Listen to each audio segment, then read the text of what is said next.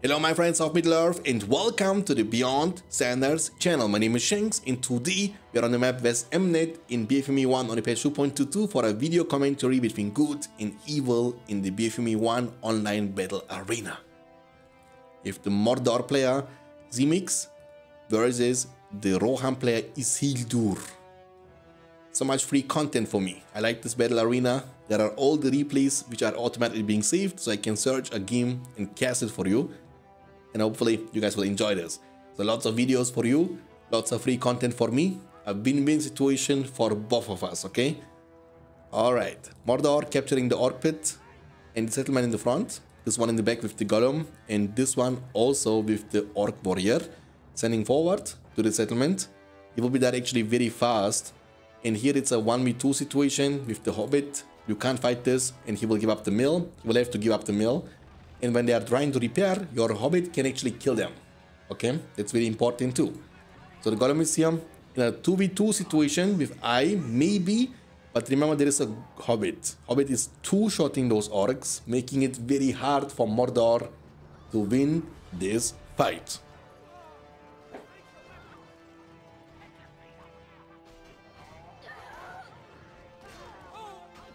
Oh no, they got level 2. That's so bad for Rohan. Oh my god. Okay, they are getting level 2. He will capture this and he needs to cancel this too. The level 2 orc will hit like a truck. You can't fight this Meriadoc Brandy Bog. The farm is going to be built up, no problemo. In the meantime, there is a slaughterhouse. Mordor has to be building up and Rohan has to take care of this. But I think he's not paying attention. He does pay attention. He will send one more. And he's going to be bitten here by the Borg. No! And one of them has been taken down and the other one has been damaged too. Oh, that's so good for Mordor actually, you know? So the Rohan farm is going to be destroyed by the Orc Warriors. No problemo. Two of them demolishing it. But remember there is a Hobbit hidden. That means Mordor can't recapture this. Which is -1 settlement. The lumber mill here will also be taken down. The workers are trying to repair. They will actually heal it up quite a bit. But it's 2 battalions of peasants. One of them not being attacking. Should be attacking this one. Then he can destroy it. But he doesn't want to attack it. He's trying to kill the workers. But even with the workers repairing, there is just too much damage from the 1 battalion. And the lumber mill is going to be destroyed. Haradrim warriors. They're going to be shot in the face. But he's dodging them. That's very good. Keep the orcs always on the Hobbit. It means the Hobbit can't do what he wants to do. He will get cloaked. That's all he can do. More Haradrims are going to be recruited. And where are they going though? I'm wondering.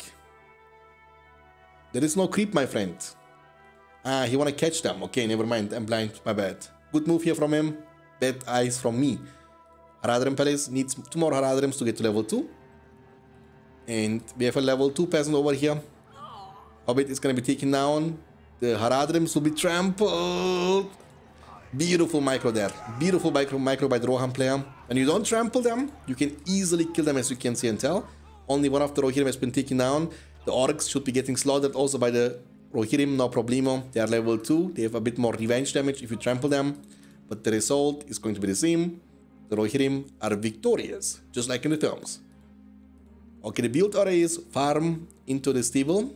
And for that reason, Rohan's eco is not looking too hot. You need at least 3 Rohirrim for the map control. If you want to go for the the rush, you need actually 4 Rohirrim in total. Because that's the required number of Rohirrim to your stable to get level 2, which unlocks the horse shield upgrade. More armor against horses. This one. Okay. The Warg has been killed. And also this creep is going to be eventually taken down. Very good micro here by the Rohan player. If he gets the kill on the Warg, he's going to get level 2. That's going to unlock the banner.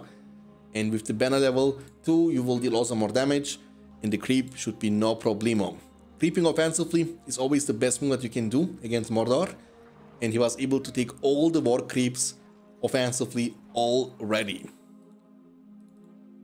But there are Haradrims which are quite dangerous. You have heal if you want to from the spell book. But he won't go for it. The outpost will be captured by Mordor and he will immediately put in the Haradrims inside. For that reason, Mordor has to give up the area and he needs to disengage as soon as possible. Remember, there are two troll creeps in the middle. One of them has been taken down now by the Mordor player with the Haradrims and Orcs. And there is one more remaining. And with the power points he was getting from the creep, he almost has unlocked the industry, which is a massive power spike for Mordor's early game. But he has 0 outside settlements. For that reason, he needs the money from the industry as so much, you know.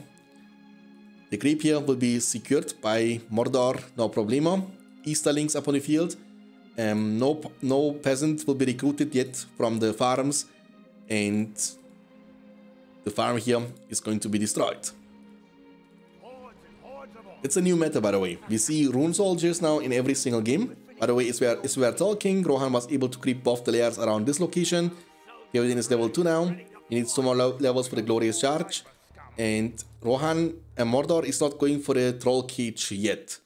It means his base is vulnerable against a potential rush of the Rohirrim. And he's going for the horseman number 4, which again will make the stable hit level 2. And also buying the blades, okay? Oh boy. Don't let them creep this. Nice.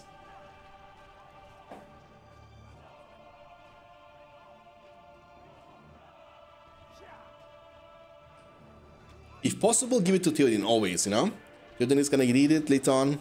If you want to get him to level 4, and he's gonna do this too. But there are rune soldiers coming. Theoden needs to be fast. He's gonna get level 3, almost level 4. Again, getting closer to that glorious charge. There comes the Elven summon. And good micro here with the rune soldiers, very good. But the elves are shredding them. Obviously a counter to the rune soldiers.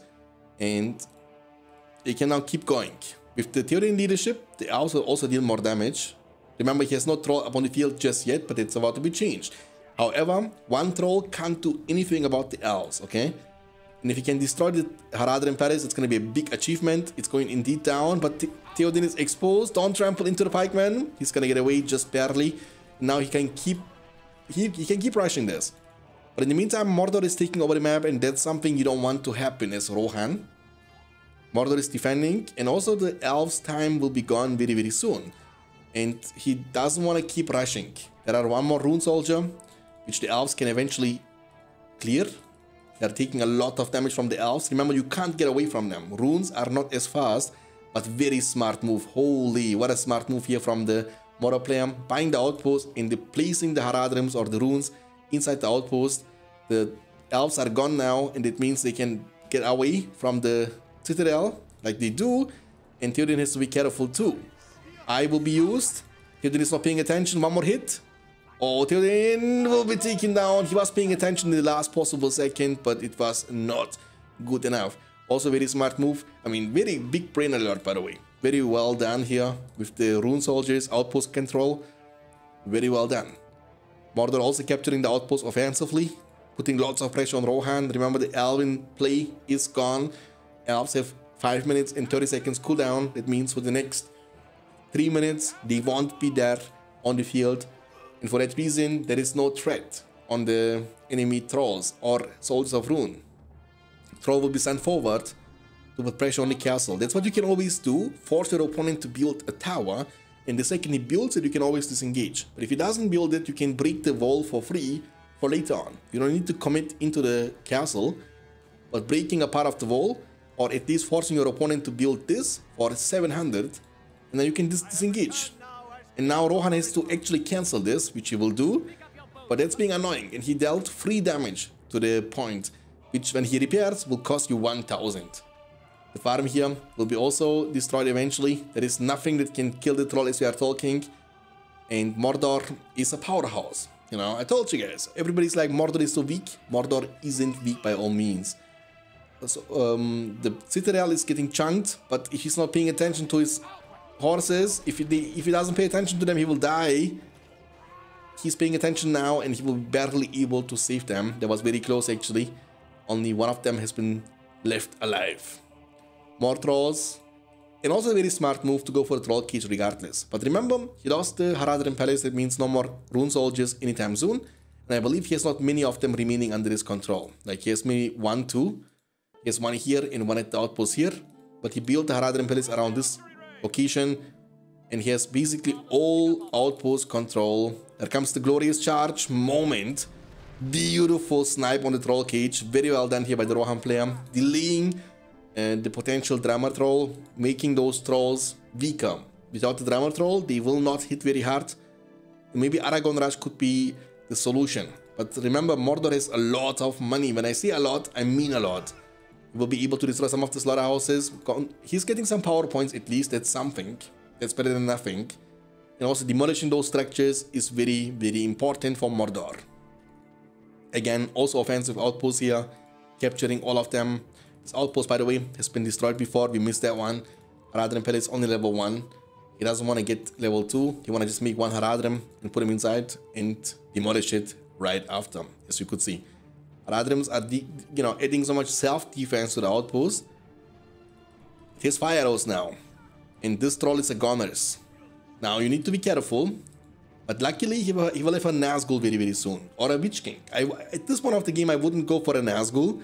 Because he has Rohirrim Archers. He has immunity to fear with the 4th Eolinga's passive ability from Theoden level 3. And very smart move here, eating an orc to get away and be just safe. Zemix, the Mordor player, is doing a phenomenal job this game. Playing very good micro-wise. And for that reason, he has the momentum advantage in this game. And a difficult matchup too. Rohan against Mordor, not an easy matchup by all means. But I believe 2.22 is making it a bit more fair for Mordor at least, The slaughterhouse is going to be destroyed. And also good map for Mordor too. This farm behind the base is so good. Outpost destroyed by Rohan. He needs to also destroy this one. It's very important to be destroyed. And there are still 3 outposts in total Rohan has to break through. And don't lose this level 3 farm, man. That's such an important farm to be saved. Almost Darkness 2 for Mordor. He has 5.5k, very close to Witch King. GC is very good. The Glorious Charge is very good. But what would be even better than that would be definitely Yoma Leadership, But with this all alone, Theoden is giving you 60% more damage, which is very, very powerful.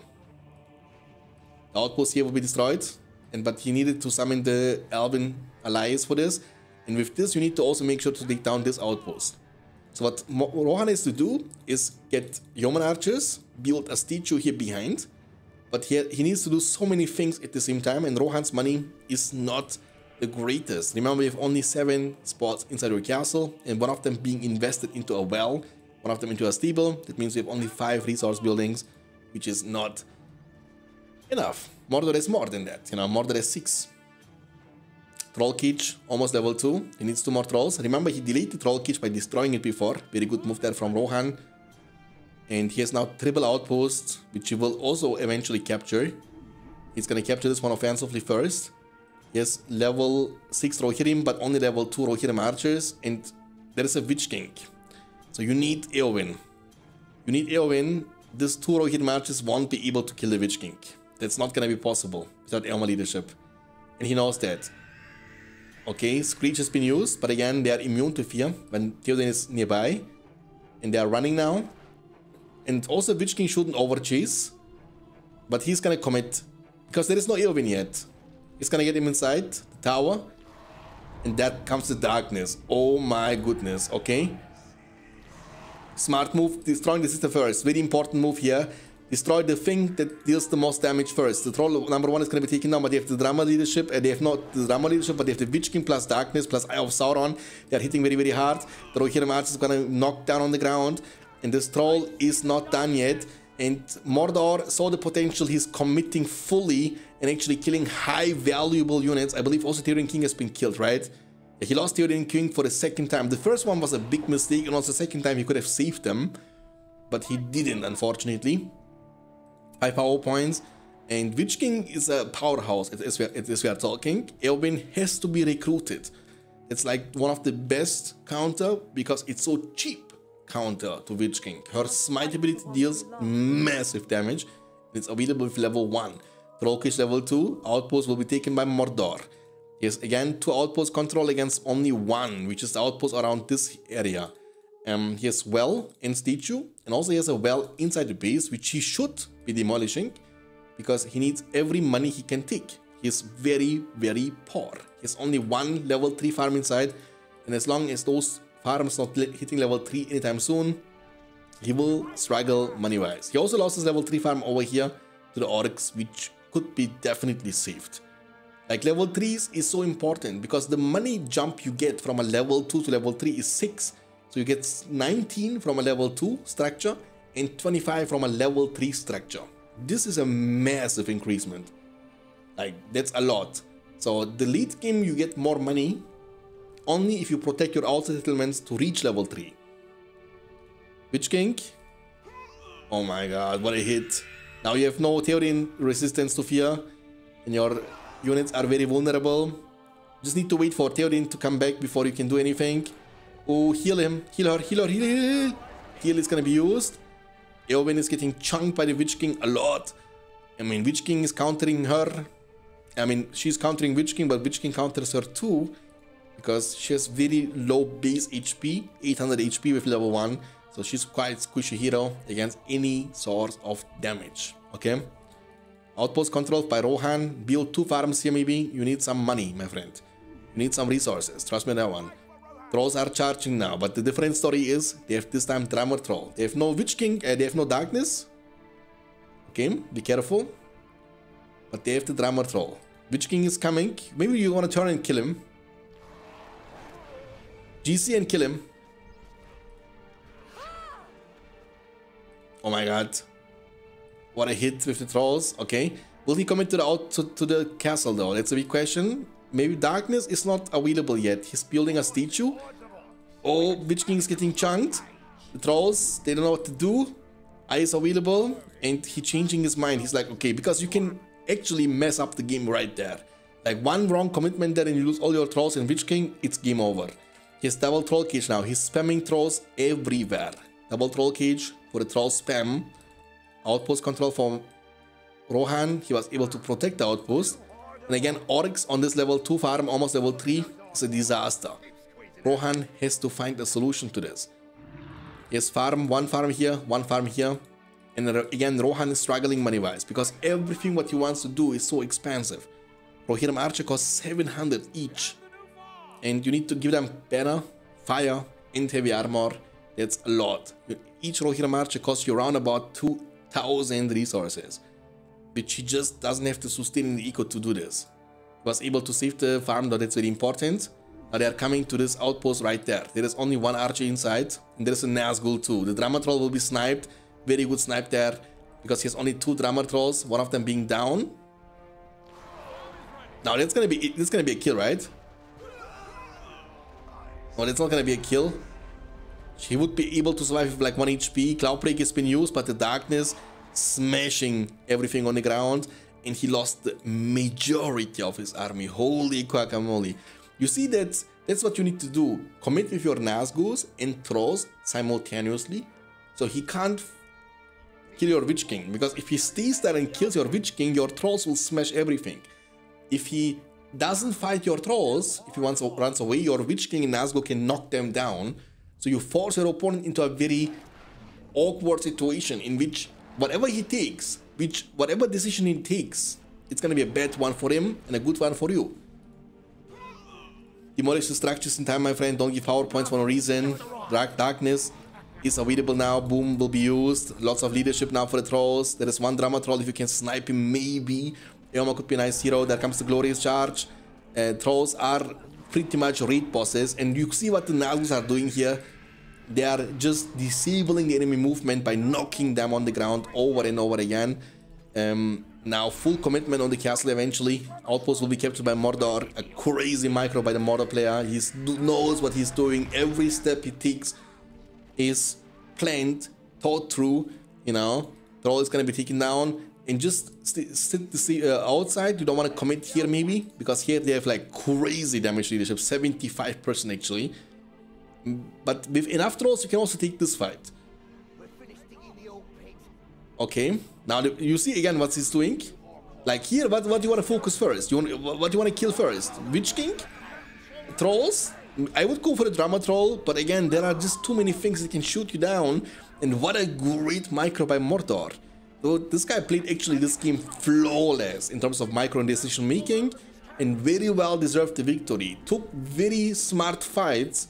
The way he engaged fights and disengaged them was really expert level right there. And for that reason, Isildur will be defeated. Mordor will rule BFME. GG, well played guys. Hope you enjoyed this one. If you did, you know what to do. Subscribe for more videos like this in the future. I will see you next time. Until then, take care of yourself. Keep hitting like a truck. And as always, stay beyond standards. What's up, boys?